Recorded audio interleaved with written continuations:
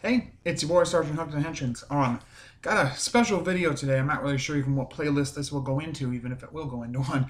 But was going to review for you guys. I recently got two very awesome parts of my Toku collection, and that is the Himitsu Sentai Gorenger, translated to English for the first time ever, collected manga from Ishinomori himself, who, of course, wrote and drew everything for this. It ran alongside the show airing at the same time, which is pretty cool. It includes quite a bit in it. There's actually two separate sections to it. There's a section that's for a little bit older of kids, and then there's a younger version, a younger audience version of things as well. It's pretty cool, pretty awesome manga. I'll get to more details in a minute, but I also got this big hefty boy. Look at this thing. My goodness. Show that close to you guys. The official Kamen Rider Ichigo 1971 manga that ran alongside the show as well. From Ishinomori, of course, he drew all the art and wrote everything for it too. First time this has been collected all in one volume and translated to English. I believe portions of what's in here were available on Comixology a few years ago, available digitally to read, but not all of it like this. So again, just two really big pieces of Toku history. If you guys didn't know, Shotaro Ishinomori is responsible for creating essentially a lot of what's known as the tokusatsu genre as it's known today. Technically, tokusatsu, of course, started with things like Godzilla, and it evolved things like Ultraman, and then eventually Super Sentai and Kamen Rider. So he actually had created the idea for Kamen Rider first. It was based off an idea he had called Skullman. That was a comic he had written for a while, manga he had written for a while. And also Cyborg 009. Always wanted to infuse elements of a person who was human, is converted into something else, but then they look very close to being human, but they can never consider themselves being human ever again, but still want to use those skills to fight and protect people from that ever happening to them. So that's where original Kamen Rider's idea came from. So the original show ran alongside it weekly as well, and then V3 as well. And then eventually, one of the seasons, they were going to do a rider season that had 5 riders in it, a team of 5 riders. And this is kind of interesting for the time because Kamen Rider, at least most of Showa, usually is just mainly one. It's a very solitary show. There's usually one rider, not a lot of secondary rider type stuff. Technically, in Ichigo, you have Migo as well, but I wouldn't really consider him a secondary as much as basically the other primary. But different from Heisei, there was mainly just one main rider. And so they worked with that idea a little bit, and that's where they spawned the idea of Himitsu Sentai Gorenger. And that was based off of, because he wrote and did the artwork for and worked on, I think, on the anime as well, I'm pretty sure, maybe, for Cyborg 009. And that was a lot of spy aesthetics, these people that were, forcibly turned into robots, and they had all these different skills, and they're on a team, all that. So he brought that and kind of combined those things together to create Gorenger. So he was there through production of Gorenger as a show and Jaka. And then I think he fell off a little bit. He took a step back a little bit because, let's see, I'm trying to think. So Battle Fever J came out, and I don't think it was a big part of that, but maybe a little. I know that part of the reason he stepped back is because Jaka's ratings were kind of low, and that's why there's so few episodes of it. It's the shortest Sentai season. But anyway, speed things up here anyway. So he caught the attention of Stan Lee. Stan Lee was kind of looking worldwide for the next big thing, saw how big Super Sentai was getting.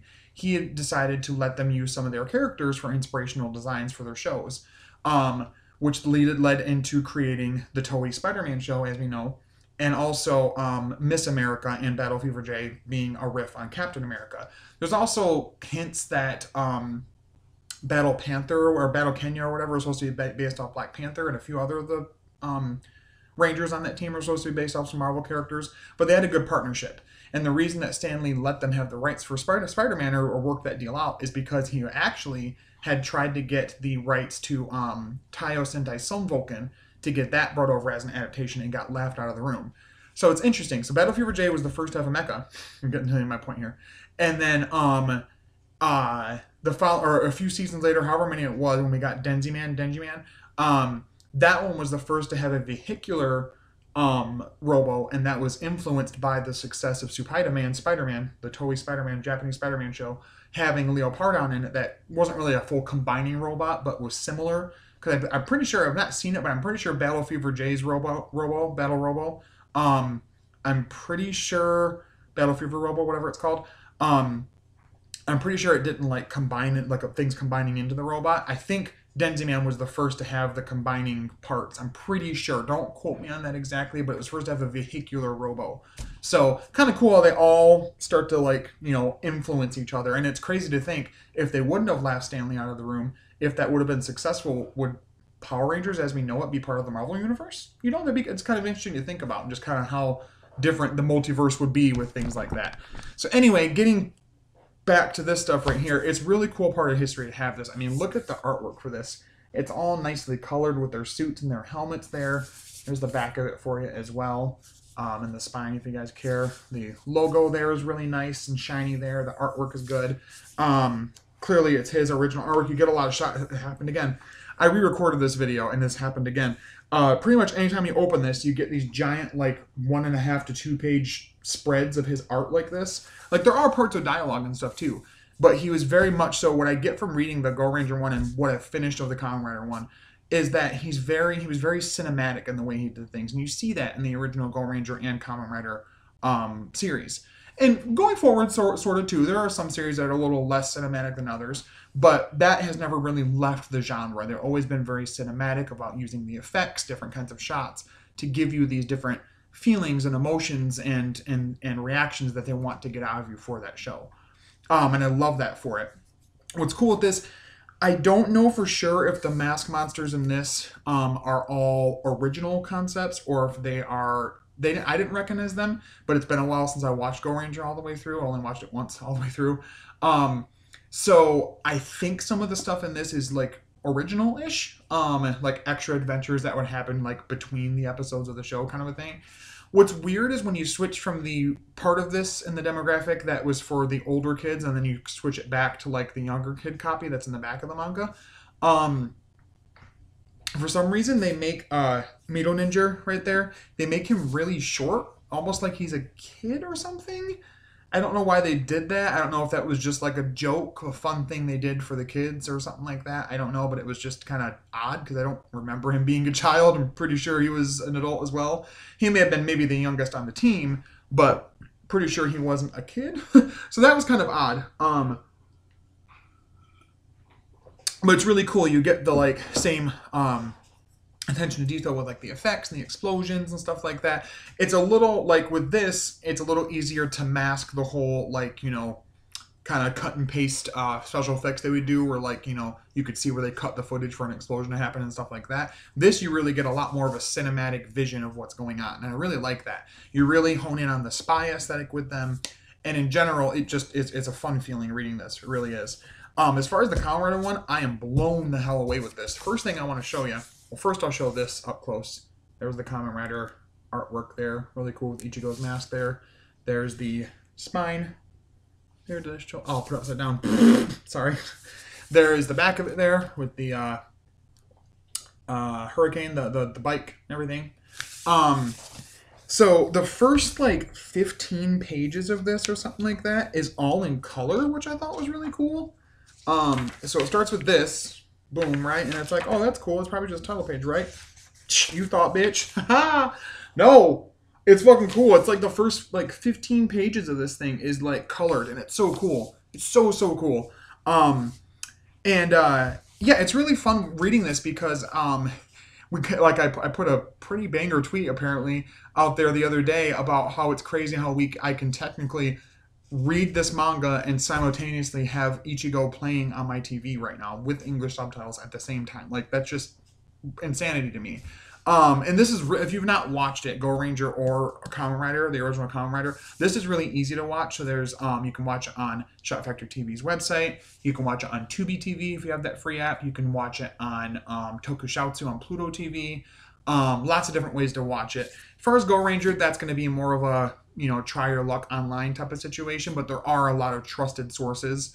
Only thing I'll give you a hint on, spandex. As far as a subbing group, I'll say the word spandex. That's all I'm going to say. It's really cool reading this because like it does pretty much follow the show, and it's just as like dark as the original show was, which it still boggles my mind. So I gotta get some water here. How dark the shows were able to be. especially being for like a kid show. It's different with like Reiwa era and Heisei era, where like there's a lot more like goofy kid like things in it, where it kind of like isn't as overshadowed by the darkness. But there is a kind of few dark things. Like there's a storyline in this with this man bat creature, and he straight turns people into vampires, and if you don't save them quick enough, they just turn to dust and die. No, like destroy the monster, they come back. No, they're done. They're absolutely murdered. Done. But it's really cool. There's, again, similarly to the other one, you can just flip open a page and there's a bunch of action happening, like yeah, like that with Man-Bat there doing some things. I'll try to get one with Ichigo here. I'm not prepared. Let me get some of these ones back here. These are really cool. 1 second here. Trying not to lose my place also. Let's see here. There we go. I am Kamen Rider. Look how big he is. He's an absolute unit. Look how thick he is. Damn.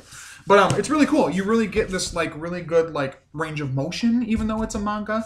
And it's very cinematic, and you get that same dark and grittiness with it too. And having watched the original show, which right now I'm actually rewatching like the tail end of it because I was kind of foggy on some of the parts. It's really fun to like remember certain things happening here that either A, exactly happen in the show, or B, mirror certain things that happen in the show. I've not finished it yet. It is 858 pages. Clearly, I'm not that far into it. It is like double or triple the size. Look at this. Look at the size comparison. Let me show you this. This is insanity. Look at that. It's like double or almost like 2.5 times the size of the Gorenger one, which I think was because Gorenger didn't run as long as a show as Kamen Rider did. I think that's the main reason why, or maybe the manga wasn't as successful, so he didn't write as much. Another fun fact, Ishinomori has actually a world record for the most produced, like written and like drawn mangas by one person ever in the whole world, and it still to this day hasn't been beaten, I don't think. So I think that's pretty cool. Pages, I think number of pages or some crazy thing like that. So these are both really, really cool. I really like both of them. I'm a big, clearly fan of tokusatsu. I've always been a fan of manga and anime as well. And to see it in this format, never knowing it was in this format, I think fits it really well. Because there's different things you're able to do cinematically with a show as compared to a manga, where you can kind of sit and like stew on a certain shot. Whereas in the show, they got to get through that 23-minute, toy commercial. So, it's a lot of fun. It's really, really good. I love that it's all collected in a nice, thing here with the artwork, and the hardcover is really nice. As far as availability, I got the Gorenger one as a gift, so I think you can get it off of like Amazon or like Barnes & Noble. You can also find them in stores. Some people have been lucky in finding them in stores. They actually were finding the Kamen Rider one in stores earlier when it was supposed to be released. But Amazon for sure. I think the Gorenger one's like $24.99, and the Kamen Rider one is a bit more. I think it says it's $32, but I think it was less than that when I pre-ordered it. But they're really, really nice pieces, and I really enjoy that I have them. And they I'm sure will display really well. I'm right in the midst of it. If you've not been following us on my videos of we're going to be selling our house soon, so I won't be able to display it anytime soon right now, but once we get settled in our new house, I'm going to try and have like a set up space for my Toku stuff, and this is definitely going to go on the shelf with all of that. So if I had to give a rating, the Gorenger one, I'd probably give it more like a 9 out of 10, only because I wish there was more. And I don't understand the whole making Mido Ninja tiny thing. I thought that was weird. Unless it was just like a gimmick to like make kids want to read it more or something like that. But the Ichigo Kamen Rider one, definitely a 10 out of 10. Absolutely stunning, stunning stuff. Both of them it's not at all commentary on the artwork or the story in each of these. I just want more. I'm spoiled now that I have all of this. So it's definitely worth picking up and having as part of your collection. So as far as content coming up pretty soon, I'm going to try to keep up with Revice and Zenkaiger, as we're near the end of Zenkaiger and we're getting deep into Revice right now. Again, like I said before, just a few minutes ago, I am in the process of moving soon. So I don't know for sure if there'll be like some blocks where I won't have a lot of content out. If that happens, I'm going to try to get some videos out that'll be like blanket reviews of a few episodes at a time. They're probably going to be, although I just got a haircut, sorry, and I'm like regurgitating hair.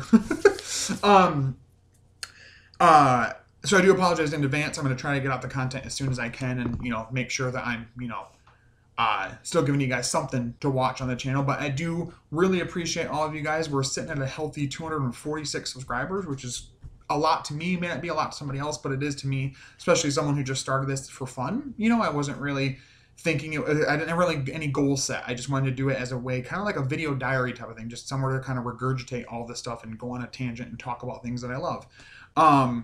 Case in point, my top 10 videos recently, if you haven't watched those, check those out, for Kamen Rider and Super Sentai, where I talk on for eons about my favorite shows. But I really do thank you guys so much. I know I say that in almost every video, but I just want you guys to know how much I really appreciate you guys sharing the videos, watching, liking, commenting, if you can disliking, whatever. I really do appreciate it. The engagement is awesome. I love being able to have this content out here. I am trying to come up with some more ideas of stuff. I want to do some more Toku Toy views of some of the other stuff that I have. It'll be older stuff, but still some stuff that I have for review sake. And I do have kind of a partnershipy type collab idea I want to do, but I got to kind of work out the details with and if it'll happen. I might have to wait on that until we're settled into our new house first and then figure that out. But if you guys have some ideas of things you'd like me to review, if there's maybe some tokusatsu movies, some Power Rangers media, you know, something with Rider, something with Sentai, if there's maybe a season of Ultraman you want me to check out, or a movie of Ultraman you want me to check out, anything, I'm totally open to that. Yeah, and like I said, you know, these are two really great pieces of art. You know, this right here and the Kamen Rider one is really good. God, it's so thick. Yeah, so that'll be the end of the video there. But as always, stay hooked on Henshins. I'll talk to you guys later. Bye-bye.